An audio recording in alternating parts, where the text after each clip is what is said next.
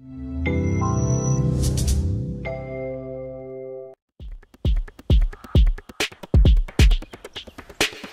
mathematical abilities of crows. They can count their own calls. Corvids have a reputation as intelligent birds, and they've just proven it once again. German scientists taught black crows to make a specific number of calls in response to visual or auditory stimuli. Researchers emphasize that this skill involves planning in advance. Corvids are one of the most intelligent representatives of the bird world. They are known for their learning abilities. Research over recent years has proven that they can create tools and even understand abstract concepts. In new experiments, researchers from the University of Tübingen have shown that black crows, also called black crows, Corvus coron, can count, and count aloud. Scientists taught them to produce a specific and intended number of calls in response to visual and auditory signals. This specific display of numeracy has never been observed in any species other than humans. The results and description of the research were published in the journal Science. Crows seem to have some math skills, but it is not everything. Moreover, they have very good voice control, says Andreas Niederer from the Institute of Neurobiology at the University of Tübingen. The researcher and his team conducted behavioral experiments with 3 black crows.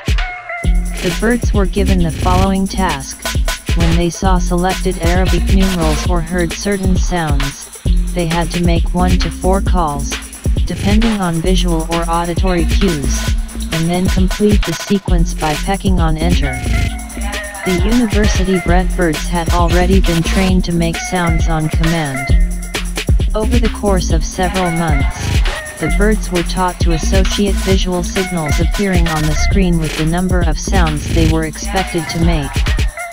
Later, they were also introduced to auditory signals, each of which was associated with a distinct number.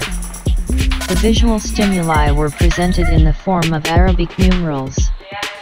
In turn, the sound of the guitar signaled that the bird should make 1 call, and the sound of the drum should make 3 calls.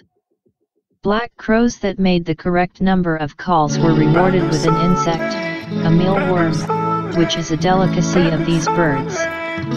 All 3 birds made it. They were able to count their sounds, says Nieder. In most cases, the birds responded well, which is beyond chance. The reaction time between the presentation of the stimulus and the issuance of the first call was relatively long and increased as the number of calls expected by the researchers increased. The length of the delay was not influenced by the nature of the stimulus. Regardless of whether the stimulus was visual or auditory, the time of the first call was similar. This suggests that the birds were wondering, before opening their beaks, how many calls they needed to make to receive the treat. The longer reaction times suggest that the birds had to think, organize, and encode the electrical signal from the brain to the muscles to start calling. The delay is consistent with mental planning, emphasizes John Marsluff of the University of Washington, who was not involved in this study. He also notes that people do much the same thing when asked a question that requires an answer longer than 1 word. In hundreds of trials, the birds made the required number of calls. However, they did make mistakes, usually after many trials and when the target number was 3 or 4. Our birds love number 1 and really dislike number 4, says Diana Liao, co-author of the publication.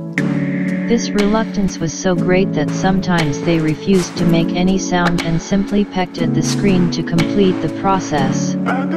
This indicates that, based on the information presented to them, birds create an abstract numerical concept that they use to plan their vocalizations even before they make their first sounds, explains Nieder.